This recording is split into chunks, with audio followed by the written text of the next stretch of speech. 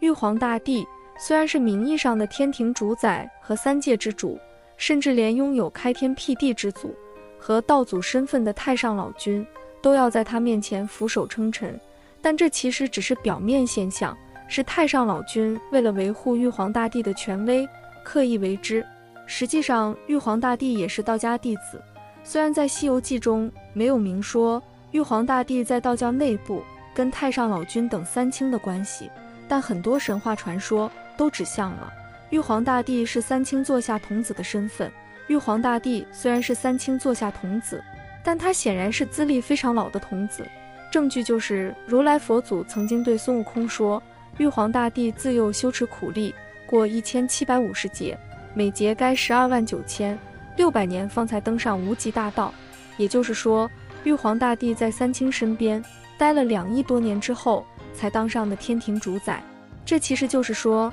三清对玉帝进行了长达2亿多年漫长的考察之后，才放心把天庭交给玉皇大帝掌管。三清作为道教最高神，专注于心无旁骛进行修行，天庭行政管理方面的事务是需要有人代劳的。玉皇大帝在三清坐下那么久的时间，勤劳肯干，把三清交代的任务打理得井井有条，展现了很出色的管理才能。显然三清对玉皇大帝的工作是非常满意的，于是决定提拔玉皇大帝担任了天庭最高的领导职务。有玉皇大帝这样出色的领导管理天庭，三清就可以安心自己的修行大业了。因此三清才是天庭幕后真正的大佬，玉皇大帝只是三清推向前台的代理人而已。虽然三清表面上对玉帝称臣，但实际上玉帝心里很清楚，三清是在刻意维护自己的权威，从而让满天诸神都服从于自己的管理和掌控。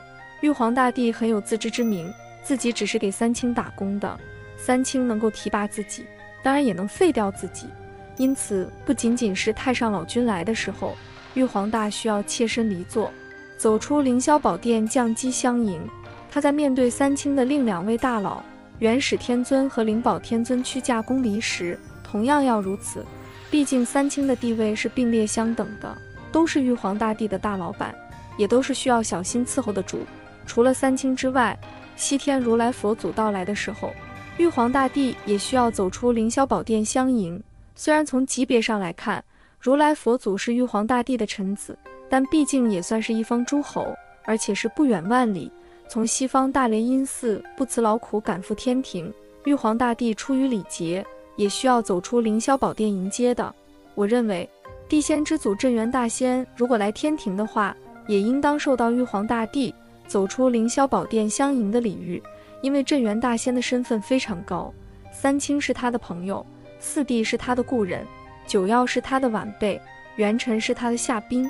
而且镇元大仙经常接受元始天尊邀请去听到玉皇大帝面对自己大老板的朋友，肯定是不敢怠慢，这是个得罪不起的人物。否则镇元大仙嘴一歪歪在三清面前告玉皇大帝一状，后果是玉皇大帝承受不起的。在道教之中，仙人是高高在上的存在，是修道人的终极目标。然而羽化飞升并非终点，神仙也是有区别和等级的。你以为修炼成仙就可以高枕无忧了吗？不，神仙也是有等级之分的，有的神仙活得比凡人还累。神仙可大致分为2类，天生地养生下来就是神灵的先天神和修炼白日飞升的人修仙，而神仙的等级和区别就体现在人修仙之中。葛洪的《抱朴子论仙》里初步列出，先是有天仙、地仙、师姐仙之分的，而中吕传到集中则是进一步将仙的等级和区别细化，从高至低分为天神、地人、鬼。鬼仙虽然是为仙，但其实还是鬼，是修炼的最差的选择。中吕传到集中说，鬼仙可以说是5仙之中最差的一级，从阴气中超脱，无名无姓，虽然不用再历经轮回，但又难返回。蓬瀛仙山这种仙人居住的地方，最终难免因为无处可归，还是会返回去投胎，再次经历混混而已。从修炼角度上看，鬼仙为修炼之最，下乘下辟，神仙只能保持不死之身，最差的还要进入生死轮回，靠脱离旧皮囊才能重生。中吕传道集里记载，人仙只不过是5种仙人里的倒数第2而已。修行的人在不明白大道理时，只是懵懂地从中大道中找到一个方法，从而终生用这样的方法勤修苦练。在修行的过程中，5行之气与人体的气息相互作用与交汇，身体因此很少生病，能够安定的生活，这样就叫做人仙。羞耻的人在刚开始听闻大道的时候，往往罪孽深重，但福运浅薄，因为种种磨难而改变初衷，最终停留在小有所成的境界而已。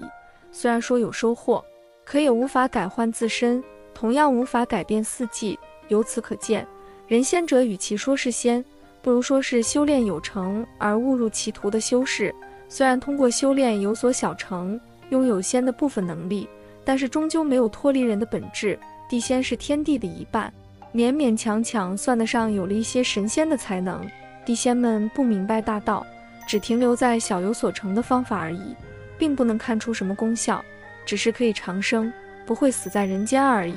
地仙们的修习效仿了天地日月升降的道理，中吕传道集中对他们的修习之法是这样记载的：先要是龙虎，次要配坎离，变水源清浊分气候，早晚收针，一察二仪，别3才分4象，别5运定6气，据7宝序8卦，行9周5行颠倒，气传于母而夜行，夫妇也3天反复烧成丹药，用镇压下田炼行，注释而得长生不死。可见地仙相当于修仙路途中的中途，虽然还没有感悟到大道，但是已经长生久世，拥有晋升到神仙级别的资质。同时他又和神仙天仙有所区别，最大的区别就是居住在人间。换句话说，你可以把地仙视作居住在人间的仙人是神仙的过渡阶段，神仙是由厌倦人间的地仙勤奋修炼，达到3阳俱鼎的境界，水到渠成而修炼而成的。